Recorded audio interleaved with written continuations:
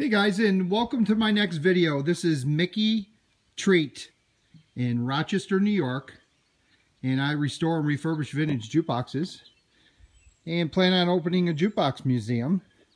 And this is part of jukebox history right here, and I thought we'd show you a little bit about it. So this is a 1928 Mills Highboy.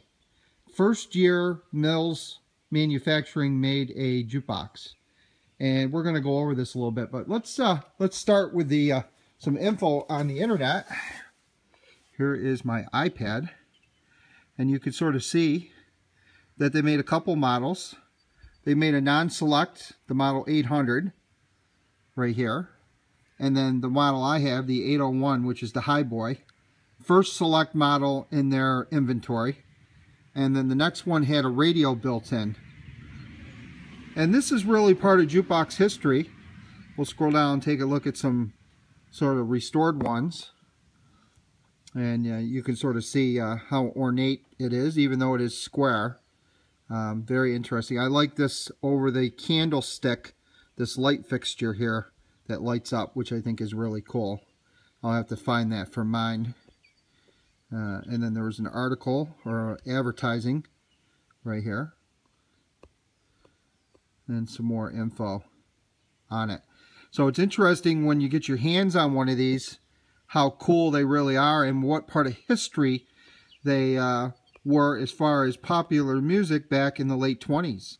This sort of brought it into, with amplification. Amplification came out in the middle 1920s. And now instead of having an acoustical way of playing your music through like a Victrola, or an Edison cylinder player, now you had an amplifier that amplified the music through the speaker, which was loud enough, and you could put it in public locations and in bars where there's people making noise and talking and stuff like that. So this was a pretty big deal, and you know, it's part of history. You could see how this guy restored his amplifier. Look at that. That's what I want to do to mine. Just beautiful. All coin operated. There is the mechanism, and there's those light fixtures I was talking about right there. I don't have these, but I'd like to find these or something similar, so when it lights up it looks pretty. That's the back side of the amplifier, and a speaker. Original speaker, which I have the original speaker, which is cool. So let's take a look at mine. And there was I bought it at an auction, so there was a sticker on it. I haven't gotten all the thing. One of the things I like about this jukebox is the etching on it right here. You could sort of see. And there's a guy on YouTube that's got a working one of these, all working, and he's done 4 or 5 videos of it. And I'll put the links in there. Hopefully he's going to be helping me out. But here's the original doors with the beautiful etching on it here. And you have the original coin mech. Place 5 cents in the slide and push in. Insert 1 to 5 nickels and play instrument continuously. And this does have the original coin gear and mechanism in it, with the original speaker and original grill cloth. Very, very interesting. And these are original right here.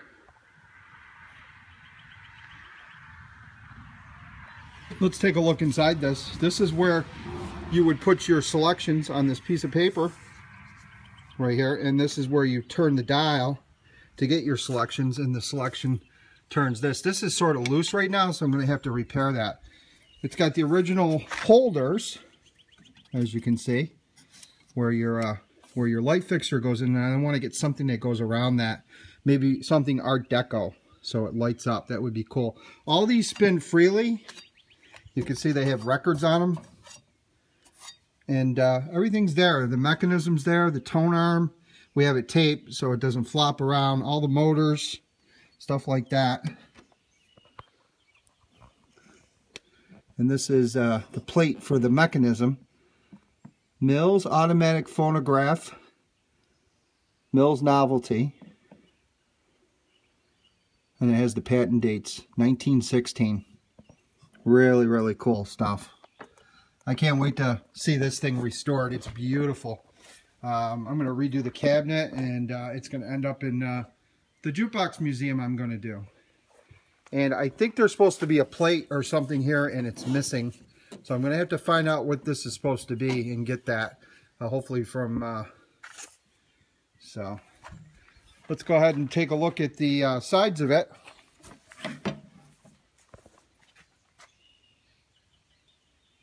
Really, really interesting. Let's go around back here, and you can sort of see the mechanism.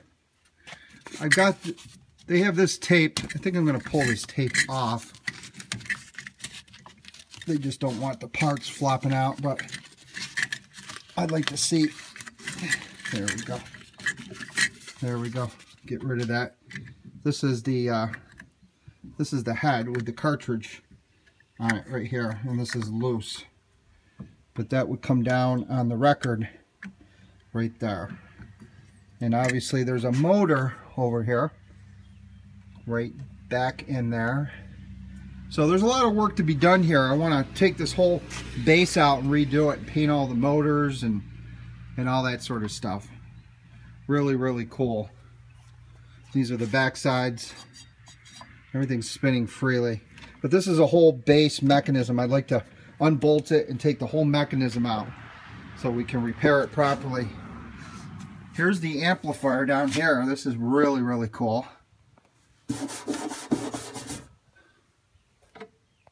See if we can.